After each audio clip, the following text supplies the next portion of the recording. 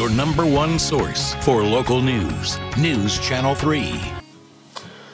Happy Thursday, everybody. Meteorologist Austen Onek helping my wife Melissa out at a friend's house as she engages in what is called a LuLaRoe sale. If you've ever been involved in something like this, then you know that it takes a lot of organization, and I'm here making certain that this chair doesn't float away, so doing my best to help out there.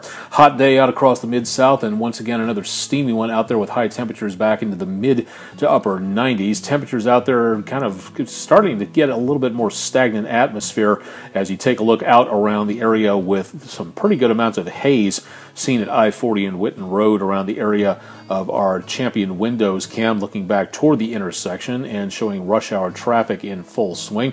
Back toward Wooddale High School in Memphis, a little bit of haze out there, plenty of sunshine as the school day draws to a close. Memphis International Airport, a few thunderstorms brewing out on the horizon, not many of them, but some out across parts of the area. And as we go into the rest of the forecast tonight, hopefully a nice night in downtown, but still pretty doggone warm out across the Mid-South. This view from our WeatherBug Cotton Exchange camera overlooking the Mississippi, the south end of Mud Island, out into eastern Arkansas, and a small part of downtown Memphis seen at the bottom right portion of your screen. If you'd like to see any more of these cameras, all you have to do is go to our WeatherBug section, or also go to WREG.com/webcams for all the listings of the cameras that you see on here that we feature on News Channel 3 on a daily basis. If you'd like to see more about the temperatures where you are, there are a lot of WeatherNet stations out there. 90 degrees as of the time we record this at the News Channel 3 studios in downtown Memphis, as News Channel 3 at 5 is on the air for tonight. If you'd like to see some more of these temperatures around the area, definitely not feeling like September, very much on the hot side with numbers back into the mid to upper 80s to lower 90s, still pretty steamy out there, so September and the last few days of summer are not going to go away without a fight anytime soon. Satellite picture visible showing the cloud cover across the area here and there from pop-up showers and thunderstorms. Nothing severe out there. Matter of fact, the rainfall is pretty sparse, just not seeing a lot of activity at this time.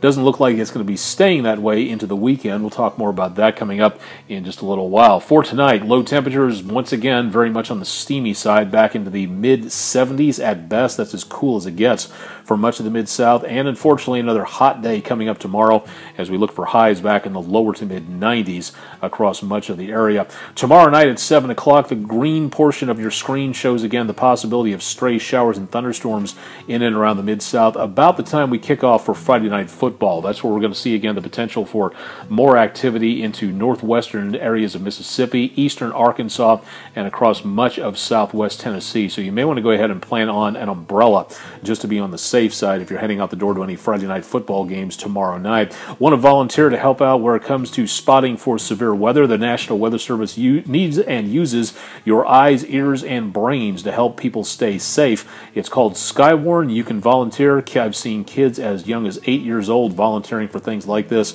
It's a good way to place some control on what seems to be an uncontrollable situation for kids. There are plenty of meetings coming up across the next several weeks. These are the first 11 listed across the area. Points of contact on the right, dates, times, and everything else on the left. So if you'd like to know more about that, head to WREG.com/weather for the link, or go to the National Weather Service in Memphis for more information about that. Go to weather.gov, click on the Mid-South, and then click on Skywarn in the menu for more information there.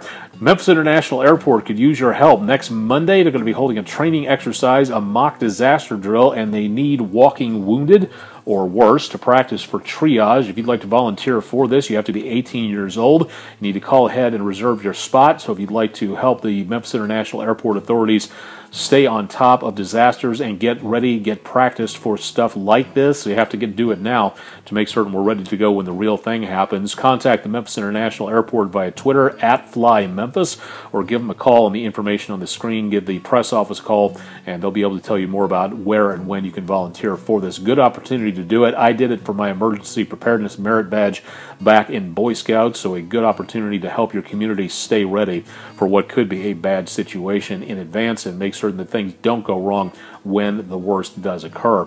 Tonight, going to be a pretty warm one across the Mid-South. Again, looking for some fairly warm conditions out there and more chances of showers and thunderstorms into Friday. We'll have another update on your forecast coming up, plus a brand new look to weather overtime coming up in the next couple of days. So stay tuned for that. Our exclusive video weather blog is getting a very nice video makeover. We'll talk about that coming up a little bit later on. Live and direct from the latest Lularoe sale at Bethany Chu's place, I'm meteorologist Austen Onek on location for the latest edition of your quick weather update. Stay tuned for more coming up with Tim and Jim later on tonight on News Channel 3.